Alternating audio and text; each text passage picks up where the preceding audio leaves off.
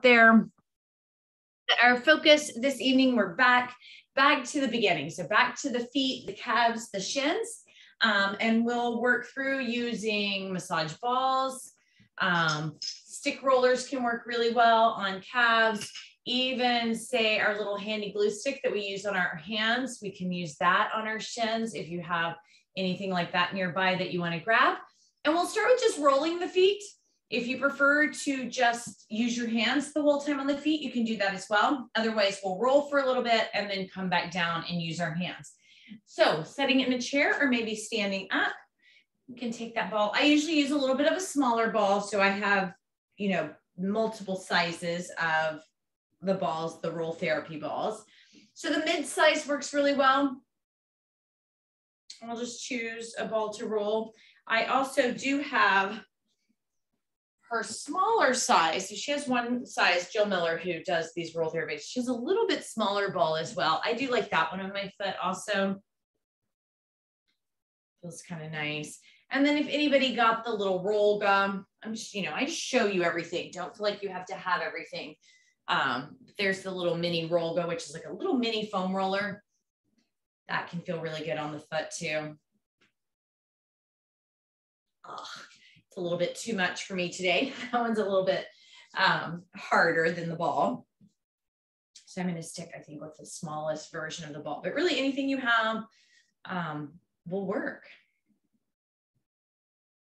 If you do go, or at least people tell me, and I'm in agreement, but once you use the Jill Miller, the roll therapy, the role model balls, the ones that we kind of linked for this class, like you just don't want to go back. They really are really, really good. And people that have used lacrosse balls and tennis balls will tell me that. So the mid-sized ball, I think they sell on Amazon for about 20 bucks. So not too expensive.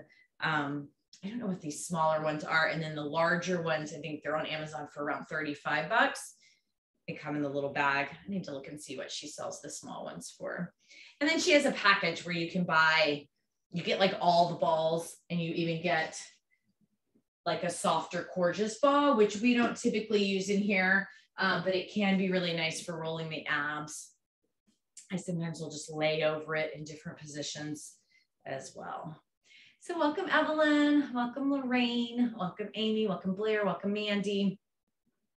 So good to see you all. We are just starting with our feet.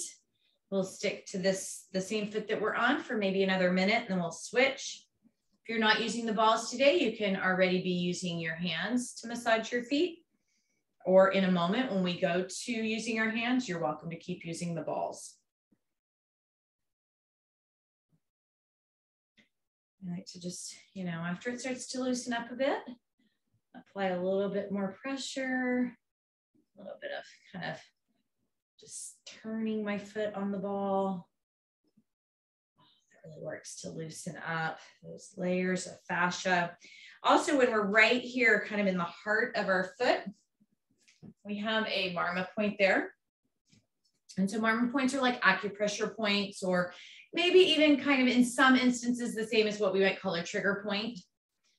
But there are these places along the nadis, which are kind of channels of energy, that energy moves through our bodies, our subtle body. And there are areas that can kind of get stuck. And so by massaging those areas, we really kind of help that internal energy flow. And the one on our foot, kind of the heart of the foot and the heart of the hand, blocked energy there can really kind of lead to feelings of anxiousness. So just some bonuses of why we roll our feet. All right, if you haven't switched, we'll go ahead and switch to the other side. I like to just pause for a moment because it feels so good to notice the difference between the two feet. And then we'll switch on over to the other foot. If you are just coming in, no worries, just start with a foot and stay a little while, even when we come down to seated and start using our hands. Welcome, Krista, welcome, Angela.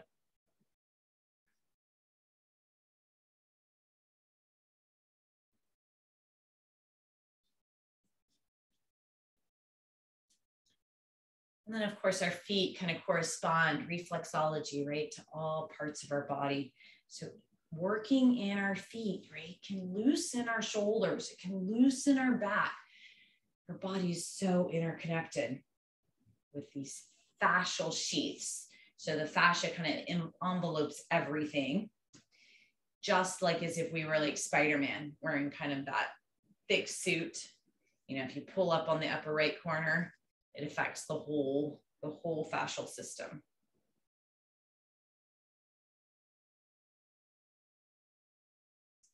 So we'll take a few minutes on this foot. And then we'll use our fingers to kind of get into our toes a little bit more. I'll show you some different things. We'll do our calves, our shins. And if you can stay for yin or come back for yin, get some good stretching of the feet, the shins, the calves, and we'll also have time to get up into our hips and other parts of our body as well.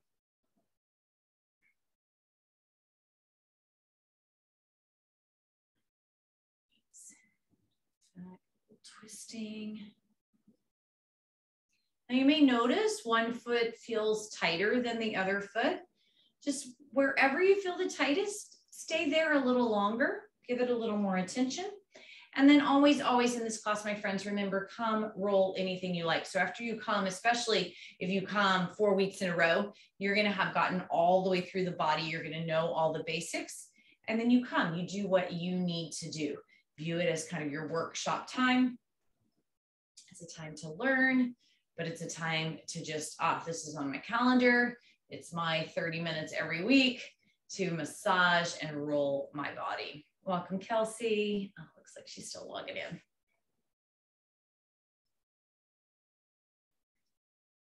Right, into the areas that might feel a little more tender.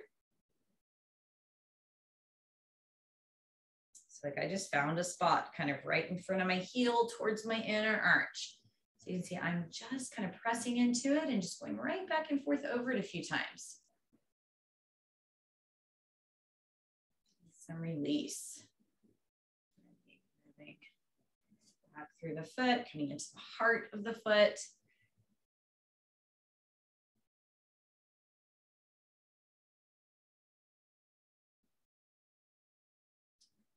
Perfect.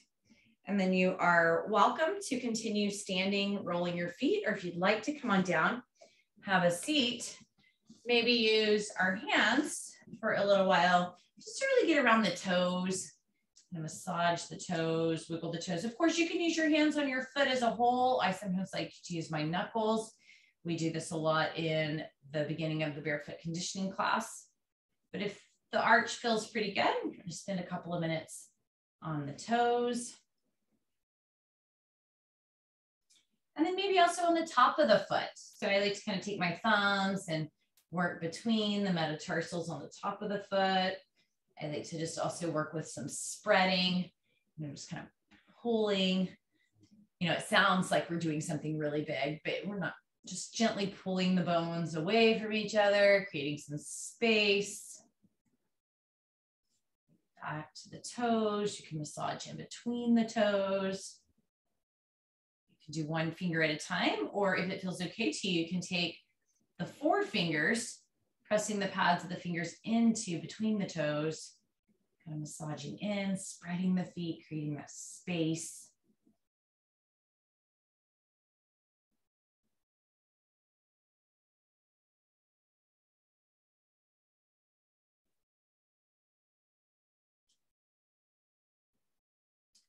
And then, working some circular motion. So I have my fingers between the toes so that I have that spreading action.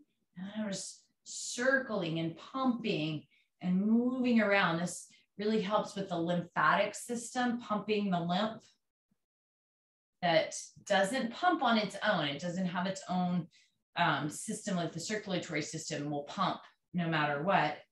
So really working in and around the foot helps move that lymphatic system up and out. And then maybe a little twisting of the foot. Just kind of loosening between all the bigger bones, the cuneiform bones in the arch of the foot. Just a few times, and you can just kind of rub the foot out, give it a little heat. And then we'll take a couple of minutes on the other foot, getting into the toes and repeating some of those things that we just did.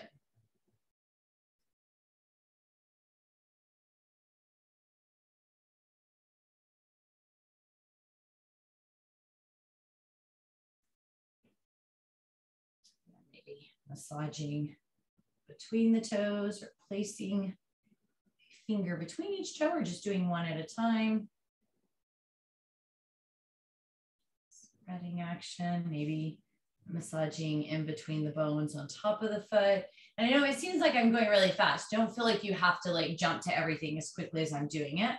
I just like to give you ideas and suggestions, right? And again, over time, it becomes, you kind of get this, right? You're like, okay, I know everything she's going to say already. You just go with what feels and works best for you. Who's just joined us? Welcome, Lorraine. Welcome, Blair. There's Kelsey, Kathleen. It's good to see you all coming in. Again, maybe some circular, some pumping, which will start to loosen up the ankle. So we're going to move up into the calves next and the shins.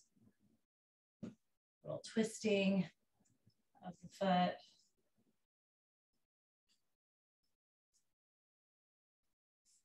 And a little heat rubbing. So of course you can stay on your feet longer if you like. Kind of rules of thumb, you know, 5 to 10 minutes per area. So we spent about 5 minutes per area. So of course you could spend a little longer, or we'll move into our calves. Different options for the calves, right? Stick rollers work nicely. You can use a stick roller. You could use the couple of balls in the bag and place both under the calf and roll here. So if your calves are pretty tight, I sometimes like to do this. You could go to a single ball of whatever size. It's going to be a little more intense. Smaller the ball, the more the intensity as well. That's fine. Like 2 balls is going to be less intense than 1. And as you go to single balls, the smaller the ball, the more intense that's going to be. And so those are both ways, using the stick roller, rolling the ball here, or I love to take the balls onto the calf and kind of take that smash, right, where you set back either all the way down in child's pose, or you can stay at. And I usually use 2 balls in a bag this way because they balance really well. And then you can just rock side to side. You do get a little bonus hamstring massaging when you do it this way, but this is not the only option. So maybe if you're newer, try several things. If you've been coming for a while and you always do it the same way, maybe try it a different way to see what you like. Different days, different things feel right. Welcome, Sarah.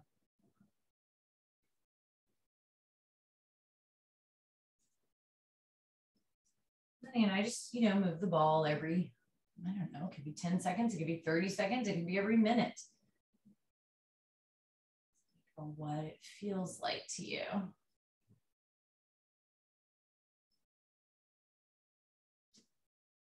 You can also do it from here. You know, I don't get as deep of a massage when I kind of squeeze and hold here, but some people have said they like that.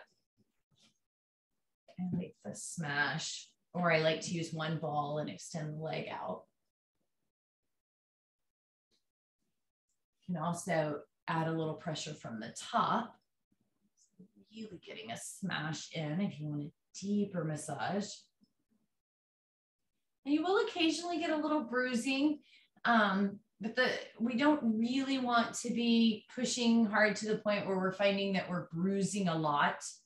You know, if you've got some really tight muscles, you might get a bruise here and there, but if you find you're really like bruising yourself, you're probably putting too much into it. I know if you go to like a professional, a Rosti doctor, some different types of deep tissue, you will get some bruising, right? And, you know, that is between you and the doctor. But here, you know, this is more preventative self-care. So I don't want you harming yourself, hurting yourself. So a bruise here and there, no worries. Sometimes I'll hear people say, wow, I just get, you know, black and purple, like the fascia blaster things that you see, like they advertise on TV. I have one, it's kind of neat. I don't know, I don't really use it very much. But people will say, oh, I just bruised my entire leg up. We don't want to be doing that ourselves. So I had to buy one. I've just seen the little fascia blasters. I had to buy one because I didn't know what they do. I don't know. I like the balls. And the balls are less expensive, but you know, everybody likes, you know, use what works for you.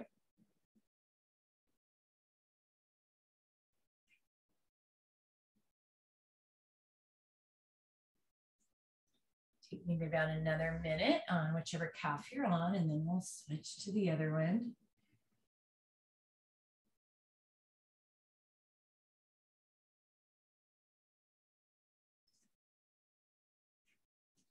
Try different ways. Some people really, really love stick rollers. I don't use it as much. Again, I got it because, you know, I like to try all kind of the different things on the market. I love just using the balls. I did get one of those little ferret guns. I think I was telling you about it. I bought it for like my husband and family for Christmas. I do use that a lot. Feels nice.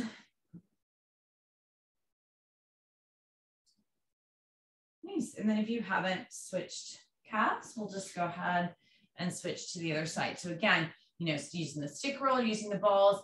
Thumbs work really great on the calves too. So if you don't even have any balls or equipment today, thumbs can really work awesome on the calves. Really, any part of our own body that we can reach, we can use our hands.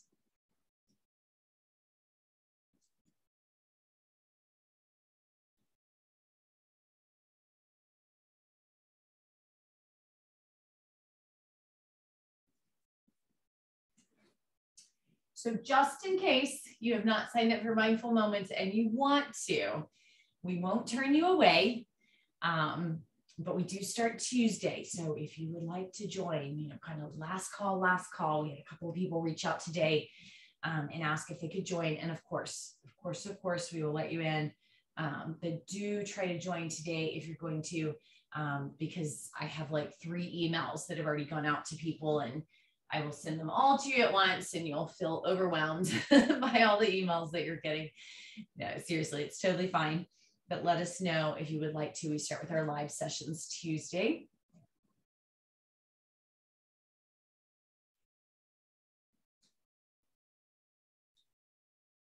Let's work around on our second calf. And your leg can be extended. You can be in the smash area.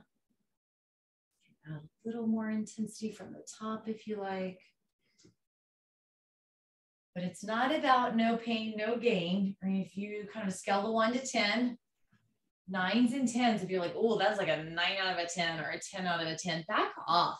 Try a different format, you know, try a different way. Maybe if you're smashing, maybe extend the leg. Maybe if you're using 1 ball, go to 2. We want it to be pleasant where you can continue to breathe. There definitely will be some sensation, but I want you to describe it. If you have to describe it as a hurt, right? A hurt so good, so that you know, it's like, yeah, there's a sensation, but I can tell like it's doing a good thing. So right here, I have a little knot, not a 9 or a 10, but probably an 8. And so I'm going to kind of stick with that for a moment. Up and down, side to side. We want to think about rolling all different directions. So kind of a side to side and up and down. And then if you're using a single ball, you can oftentimes even do circular motions. Again, I may even just take my thumb to get right into that one spot. And then we're going to start to move kind of into the shin and the ankles.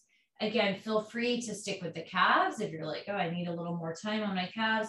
Otherwise, we'll come more into the front of the leg. A lot of times here, I will just use my thumbs because it's really easy to reach. So we're getting more through the shin side. I will use a stick roller, or you could take the ball. Now, anytime we can get skin on skin, you know, ball on skin or thumb on skin, you can move the pant leg out of the way. It can be very beneficial. This is where I will sometimes use like the little glue stick. And so it becomes a little mini stick roller. Up and down. And then I'll even around the ankles, if you have see if I can find my little gua sha. I chunk my things around everywhere and then I can't find them. Or my kids, my daughter comes to steal them. Anyway, I can't seem to find the actual gua sha, but I have a little wrench, a little tool wrench that can work as well. I sometimes like to gua sha down around the ankles. So we're kind of moving in an upward pattern, but you can go in these little, just real gentle, little back and forth. And I like to do that a lot right around the ankle where there's not as much like muscle. I don't want to press real hard into the bone. And so the little gua sha things, so you might gua sha your face, or I just always keep these little wrenches. They're like, I don't know, a buck or something at Home Depot. And it's very similar to the Graston tool. There's a tool called a Graston tool. It looks very similar to a wrench. That can be really nice around the ankle. You might kind of feel or hear what the only way I can describe it as is crunchiness. And that is some of that tight, crunched up, crumbled up fascia.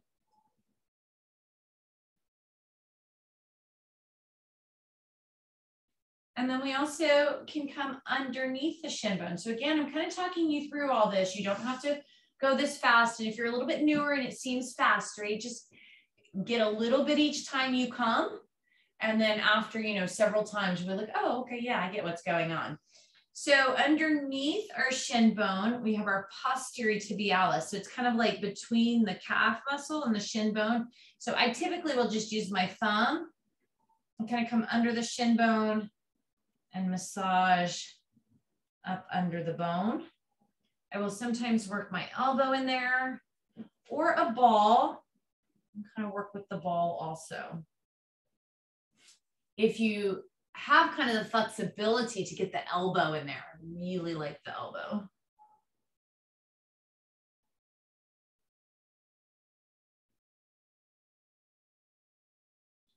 And then of course, anytime, use lotion or a little bit of oil, that can make this a little more pleasant.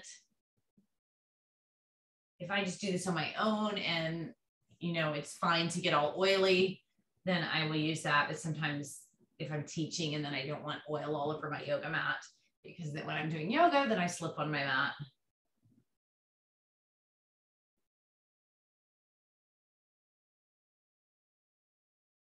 And so feel free to work kind of anywhere along that. You can be more on shin, posterior tibialis. If you were really kind of liking the gua sha and you have one of those tools, a little wrench. You can also use like a butter knife, but not even the sharp end of the butter knife, right? It's the other end of the butter knife. So in ancient, original, like in China, they'd use like a chicken bone.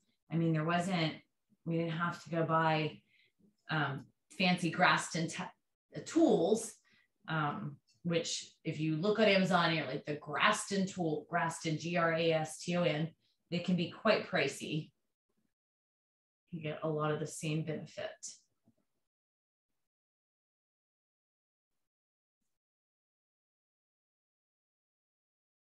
I'm just going to scrape up there. If you ever sprain your ankle, definitely might feel a little crunchiness.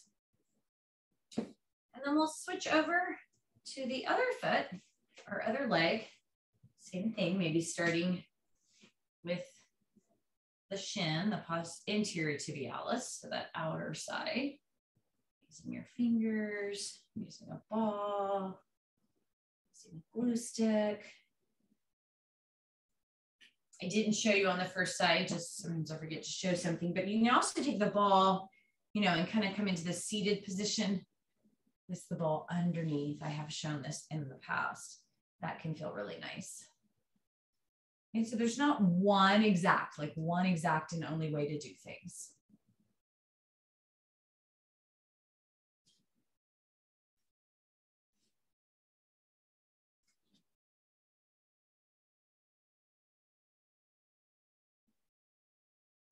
Little spots that are a little more tender out there.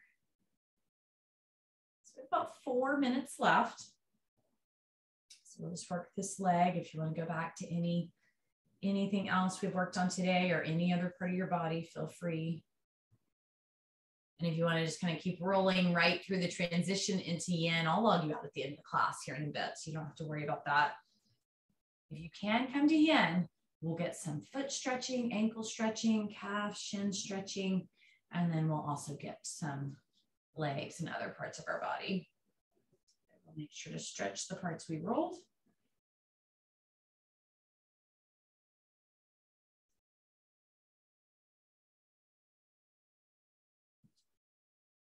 Sometimes you'll find these little trigger points. I just found one right here, and I can kind of feel that all the way down. Not like the tingly, like I'm on a nerve, but I can feel like the trigger point of the muscle even coming down around the ankle. Just lets me know, oh, that is a tight little spot. I want to work and see if I can get some looseness. You get it to loosen up because my left ankle has kind of been bothering me tight, and I think I just found the spot that's coming from. So sometimes you'll notice that. So it's like the ankle has been where I've been feeling kind of that, not pain, but a little bit of soreness. And I think it's coming from right here on my shin, my anterior tibialis. And then of course, again, you can get a little scraping down around the ankles. Just use your thumbs down around the ankles. I like to do a little scraping. And then you can get into the posterior tibialis underneath that shin bone. So in our couple of remaining minutes, working around. Sometimes we'll do the gua sha kind of right here on the top of the foot ankle. I don't really like to do it down by my toes. You can, but for me, that feels too sensitive. But a little bit higher, right through here. Gua sha. So get along the sides of the foot. One thing I do like about the wrench, as you can see, right? So it has that like a wrench. And so this little small part right here works really nicely to kind of get right around the base of the ankle. Whereas it might be a little harder to kind of make the whole wrench fit in there. And a gua sha tool, kind of the pointier end of the gua sha tool, can get in there. Sometimes there are little nerves in there, so if it's just agitating, just move on.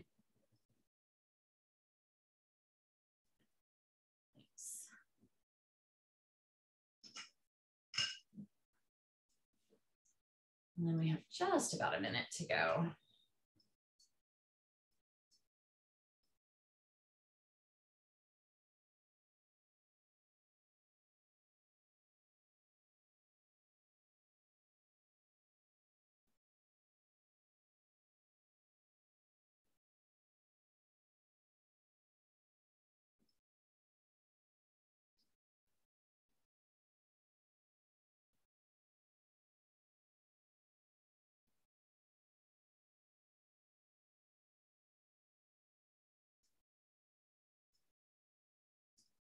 All right, my friends. Well, thank you so much for joining me for Release and Restore. Feel free to continue to roll in between these two classes, or if you aren't able to make it to yin, but you want to keep rolling for a few more minutes, I will log you out so you don't have to get up and do anything at your computer. And I'll see some of you in just a few minutes for yin. Bye, everybody.